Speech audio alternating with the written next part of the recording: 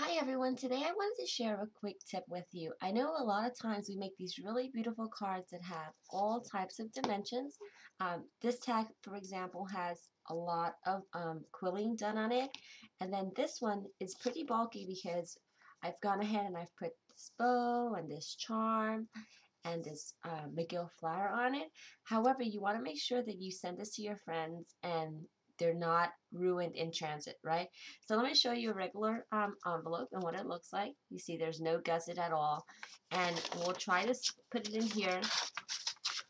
But of course that doesn't work because the flowers don't fit. They're two-dimensional.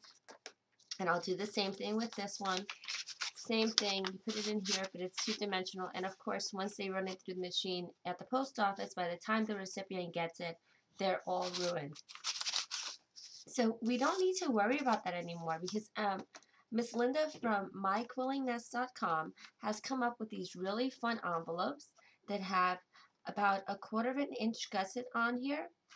And they also have this little tuck away where you can put the envelope in if you choose not to mail it and just give it to your friend personally. It's a great packaging for your dimensional cards. I'll show you how it works. You basically just put your little card in here like this and close it up, and again, no worries about it getting ruined. Let me show you how you would get these.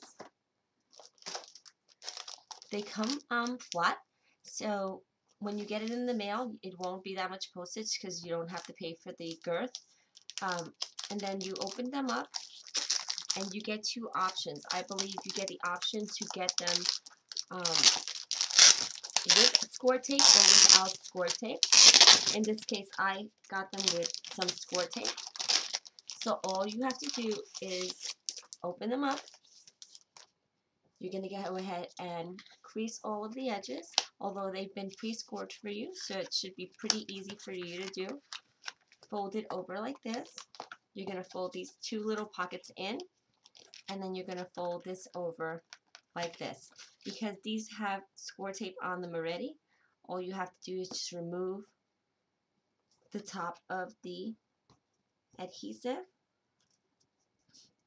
So just remove the little labels, and I'll do that on this side as well. And you guys know that score tape is really well for these types of projects. So I'll just fold it over.